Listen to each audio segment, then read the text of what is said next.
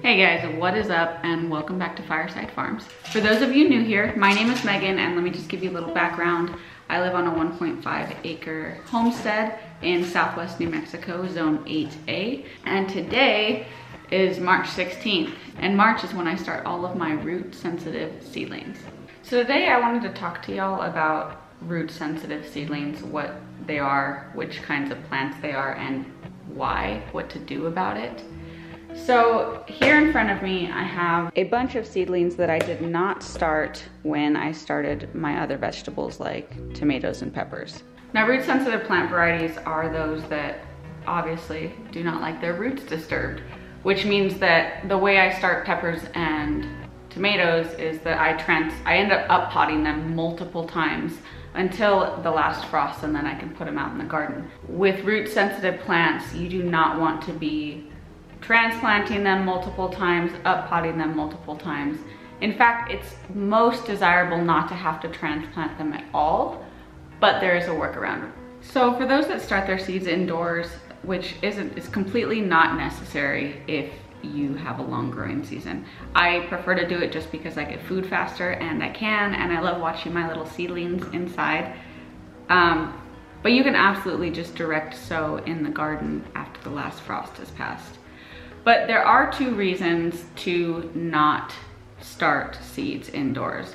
One of them is that some seeds grow very quickly. Some flower varieties grow very quickly, and if you start them 6 weeks before your last frost, they may be way too big to be in a pot. They may get root bound, and it's just either not desirable to start them at all indoors or start them very close to your last frost, like 1 to 2 weeks before. Another reason is root disturbance. There are certain types of plants that do not like to be root bound, they don't like their roots messed with, and they definitely do not like being transplanted. Most of these varieties are going to be curcubits, so cucumbers, squash, melon varieties, and there are others. Beans and peas are also in that category, though I've found them to be a little bit more forgiving. There are tons of vegetables and plants that don't like root disturbance. You just kind of have to experiment with the amount of root disturbance they'll take before they kick the bucket. But I'm just talking about what I grow here on my property, only the things that I have experience with. So a big flower that I grow is sunflowers. And sunflowers have long tap roots eventually when they grow up tall. But as a baby, they still send a long feeder root down. And so they are also sensitive to root disturbance. You don't want to disturb that tap root. But there is absolutely a way to start these indoors and keep them healthy and viable. And that's what we're going to go over today. So there are a couple ways to handle plants with sensitive roots. The first and foremost way is to sow them directly in the garden. That way you're not having to transplant them and worry about their roots. Unfortunately, for some people, especially in the north with very short growing seasons, like a little over 100 days, that may not be possible because a lot of these varieties may take longer than 100 days to reach maturity. So you need to start early and start your plants indoors to be able to harvest them, grow them to completion. But if you have a longer growing season and you're able to sow these plants, these seeds outdoors, then that's definitely one option. Another option, which I don't use because I've had difficulty with them in the past, are to use biodegradable pots, such as these peat pots you can find at any big box store. You can also experiment with like toilet paper rolls, filling these with sand. These do well for plants with tap roots because it just leaves the bottom open. You stand them up like that, and here's your little pot, and it's biodegradable. There's also like these biodegradable mesh pots. I've never used those. The issue I have with peat pots is their tendency to actually not break down, and if they don't, they're just constricting the plant within the soil that you put them in within the garden. And this can be a lot more prominent in desert environments like mine, where it's really dry, especially if that top rim of the peat pot is exposed to air. Then it just dries and hardens to a crisp, and you basically just planted a plastic pot inside the ground and expected the plant's roots to get through. So I've tried biodegradable pots. They're a hit or a miss. I don't love them, but they are an option, especially for those who live in wetter climates. I'm sure it's a bit easier to break those down. And a third way is to like transplant early. So what I'm doing essentially is just starting these seeds a couple weeks before my last frost. My estimated last frost is between April 1st and April 15th. Somewhere in the 1st of April, I should have my last frost. Today is March 16th. So I'm 2 to 3 weeks away from my last frost. And that's not gonna give these seeds enough time to grow really large. So the plants will come up, they'll probably get their first or second set of true leaves, but within 2-3 weeks time, they won't become large enough where their roots are actually growing very large and starting to twirl or anything like that. So if you want to grow these root sensitive crops, start them indoors. It's best to just start them later than you start all of your other seeds, just a couple weeks before your last frost, enough to get them a head start, and then transplant them out as soon as that last frost comes in. And they have to be hardened off, of course, which I went over in my last video if you're unfamiliar with that. But then transplant them out and you don't have to worry about it. So when you unpot these plants, you shouldn't see any roots coming out of the bottom, or definitely not any roots twirling around. If they got root bound, that's no good. But it's not necessarily that these plants will die. I have definitely transplanted root bound plants like melons and squash that don't like their roots disturbed, especially to be root bound, and they still live. They just may be stunted. They may not produce very well over the course of the season. They may flat out die. It depends on the amount of disturbance and how tolerant that plant is to the disturbance, because they're all different. And a fourth way is to use soil blocks, which I'll be doing in another video because I don't need this video to be like 45 minutes long. But soil blocks are a seed starting method in which you don't use a pot. It's just literally a compressed block of soil that the seedling grows in. And because the soil is surrounded by air in every direction, the roots prune themselves because they will stop growing when they touch air and send shoots into the soil instead of the air. So that's another way to do it. I'm not going to speak too much on that method. I've done my research, but this is the first year that I'll be using soil blocks. So it's gonna be a learning experience for all of us. But that video will be coming out shortly after this one, and we'll see what happens. So what I'm gonna be doing now is going over all of the seeds that I'm starting today. I will be using the soil blocks, but I will probably also start some of these in pots just because I like starting seeds. And I like starting seeds multiple ways just in case one fails. So what I'm going over is a couple of herbs, a couple of grains that I haven't sowed, like sorghum, beans, cucumbers, squash, both summer squash and winter squash, and a couple flowers such as sunflowers. Although I will not be starting too many sunflowers indoors. They do really, really well for me in my sandy soil. As long as I keep them watered very well, I have no problem germinating sunflowers in my regular dirt, which is amazing. So I'm gonna continue doing that. But let's get started with this seed haul. So I'm looking at these flowers, and so a lot of these flowers are not sensitive to root disturbance. I just didn't start them with my other veggies. I don't know why, but I guess I'll be starting them today in pots. So the sunflowers that I have that I will not be starting except directly sown outdoors are the Elves Blend sunflower, the Gold Coin sunflower, the Valentine sunflower, and the Terra Humera white seeded sunflower. I've grown all of these before. They've all done well except for the Elves Blend.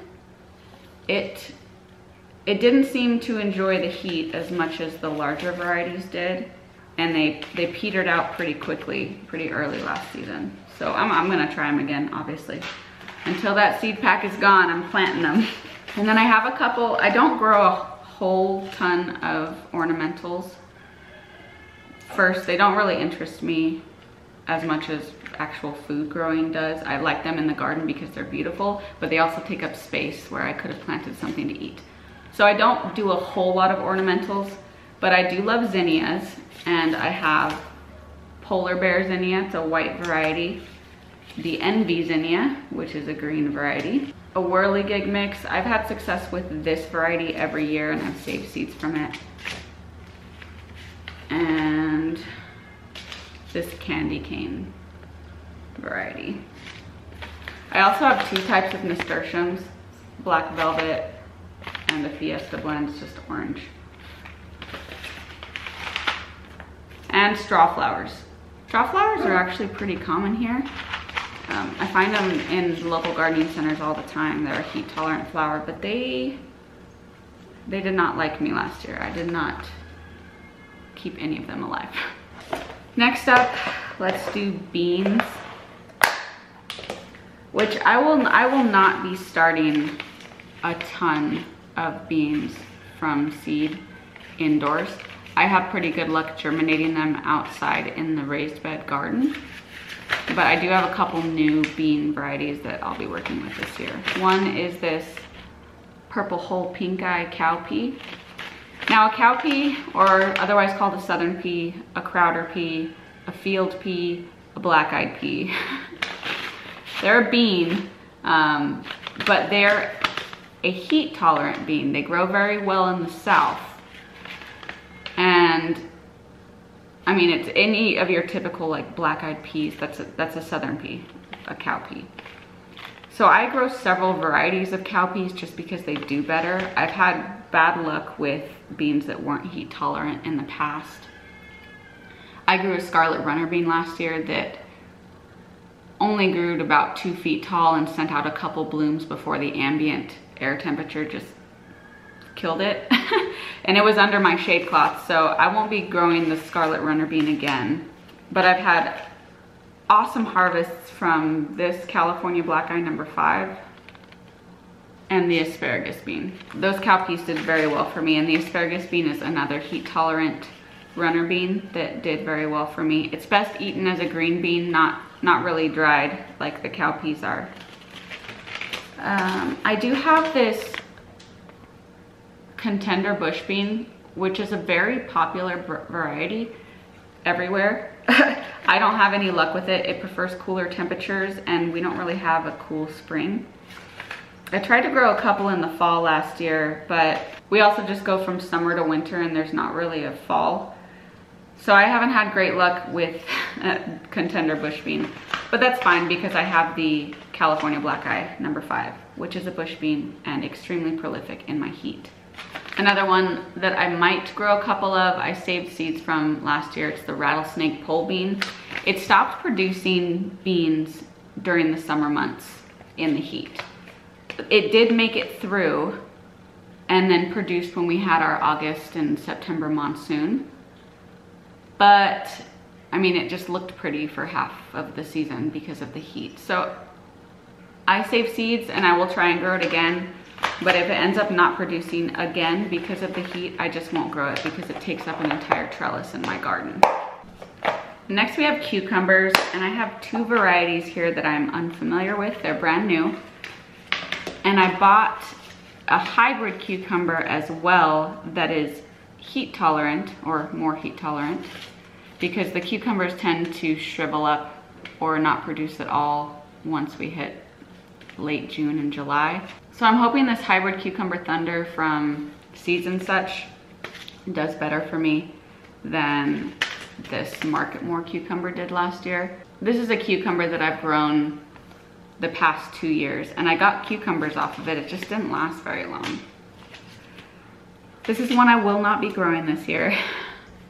This is the Mexican sour gherkin cucumber. It's also called a mouse melon. It was beautiful. It completely engulfed my trellis with vines that kind of look like English ivy almost. But it did not like the heat, and it didn't produce me a single little cucumber until September, I think. And it takes over everything. The foliage took over everything, but it was too hot. It was dropping blossoms, and then if it managed to produce a fruit, the fruit shriveled up the next day. The black. It didn't work well for me. I'm not gonna grow it this year. I don't have that much trellis space until I expand the garden a little bit more. And here is an Armenian cucumber.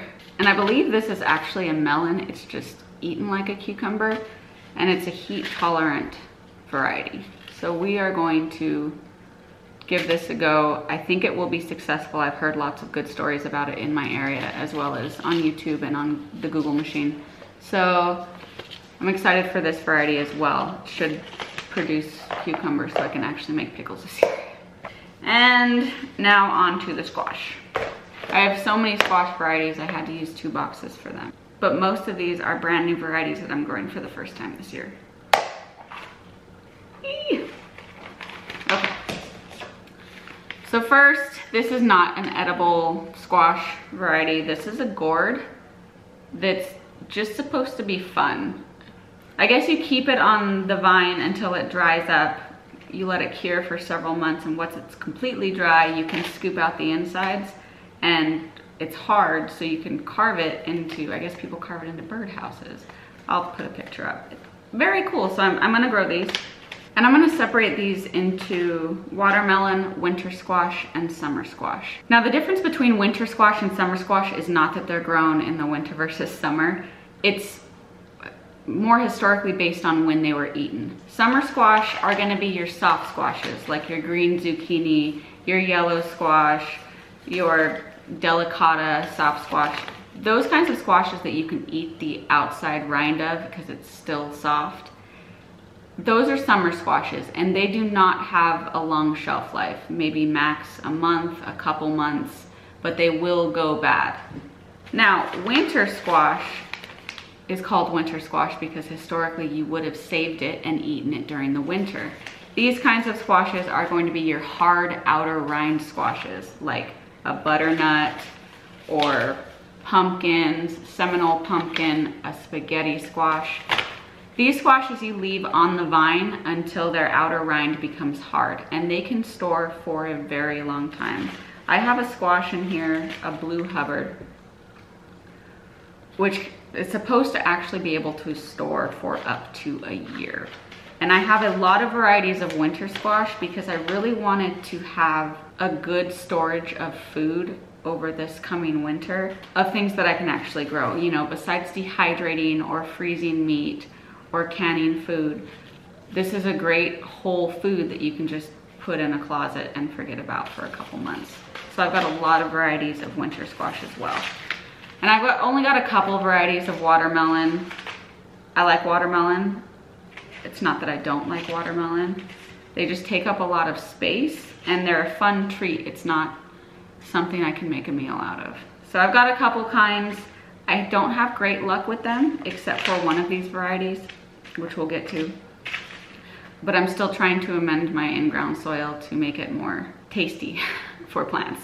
And so a lot of my past failures of squash and watermelon have been because I tend to plant them out in the in-ground garden, which still isn't at 100% good soil.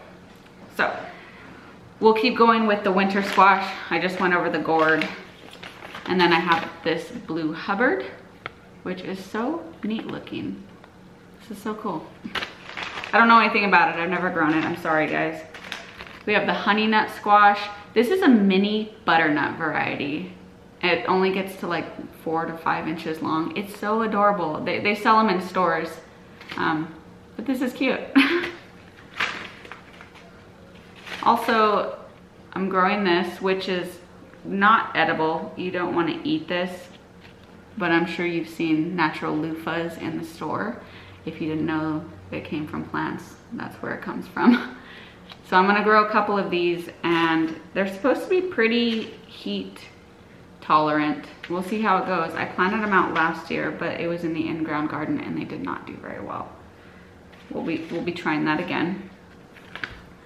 This is a new variety to me as well. It's called the Tahitian melon, and it's apparently a butternut type. It's got an orange flesh like a butternut. It's a cornucopia gourd mix. You do not want to eat these. In fact, a lot of gourd mixes like this can have toxic, like you shouldn't eat them, they're toxic. This is just for fun. I like fall gourd decorations. And gourds are so expensive for what they are. It's ridiculous trying to buy gourds at the store. So I'm just gonna grow my own fall decorations this year. This is a Seminole pumpkin. I have not grown this variety before, but I've heard good things from other gardeners on YouTube, specifically David the Good's channel, about how heat tolerant they are and how well they did in his poor sandy soil. I also have poor sandy soil, though the video he did it in, he was living in subtropical climate and I'm living in the desert. I'm hoping there's some overlap there. And then the last one is just your standard spaghetti squash. And that's it for the winter squash I will be growing. It's a lot. I don't think I have enough space for all of those, but I'm just gonna start planting things like all over the property and see what happens. Oh, I forgot one. Long Island cheese pumpkin. I've not grown this one before, but it's beautiful. And I heard it's pretty hardy, so we'll see. It's not hardy if it can't grow here. Okay, for summer squash, I don't have that many varieties. They're just so prolific. If you've ever known a gardener that grows squash and they just ring your doorbell, leave a basket of squash and then run away. It's really like that. They just keep putting out squash and you cannot keep up with it. So I'm not growing that many. But I am growing your standard yellow squash. And, oh, I am not growing a green zucchini. So I'm just growing a yellow. Huh. I don't want to be basic. There's so many squashes to grow. Why would you just grow a zucchini? You know what I mean? I'm also growing this tromboncino squash. I believe it's a vining variety. So I'm pretty, like 99% sure it's a vining variety. And they're just like these huge, they can grow like huge long squashes. And I guess they throw out a lot of them. So I've seen some people use them as like chicken food, which all of these varieties can be used as chicken food, which is great if you have excess. I have the honey boat delicata. Delicata isn't as heat tolerant as I would like, and it needs pretty rich soil. I didn't have a whole lot of luck with this last year. This is another delicata. But I'm gonna try them again. I like this squash, it's good. One that I had great luck with, it produced a lot for me before the squash bugs got to it, was this rondinese. And they're so cute. They're like palm-sized, just little single serving squashes. They're great. I highly recommend this rondinese to everyone. It tastes amazing. It's soft and buttery and just keeps producing forever. And now watermelons. This Desert King watermelon was one that I had good luck with. My mom also grew it last year and she had a good harvest. We even saved seeds from it. So I'll be growing this again. It says it's a drought resistant type and very popular in the watermelon growing areas of Arkansas, apparently. It grew well here. So this is a good desert variety that I found. This variety is new to me. I have not grown it before, but it was found in a clay pot in a cave in Southwest USA. So I'm hoping that means it can grow here in Southwest USA. I don't know. We're gonna try it. And then the last one I have is a sugar baby watermelon. This is a very popular variety. I've had okay luck with it. It's not as heat tolerant as these other two varieties I just showed you guys. But I think that is it. That's about it for the root sensitive plants that I'll be planting today. And I'm gonna be doing both in the soil blocks and a couple in pots. I just really hope my last frost isn't later than 3 weeks from now. Last year it came on April 12th. Have it in my calendar. But it's been really warm lately. It's not an issue of the days getting warm because our days have been up to 80 degrees this last week, but the nights will still freeze here on the property, and that's no bueno. But thank you guys for joining me on this little seed haul and explanation of root sensitive plants. I hope you join me on the next video when I attempt to make soil blocks for the first time. hopefully not the last. Thank you guys. Until the next one.